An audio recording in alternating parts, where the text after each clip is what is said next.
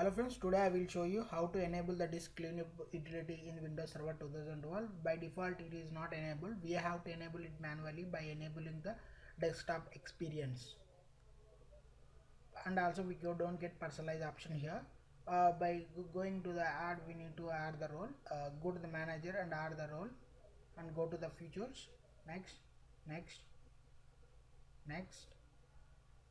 And here click the user experience and expand that user experience, and here check the export experience. Next, install. After installation you need to reboot the server.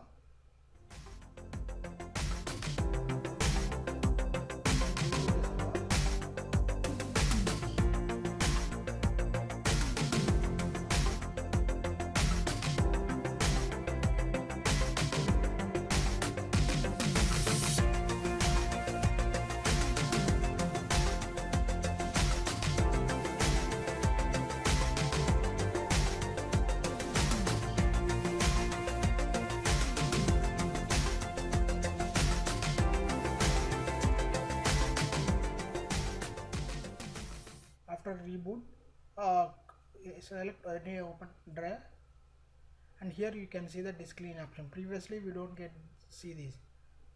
Okay, and you can also get it the personalized option here. Thanks for watching this video.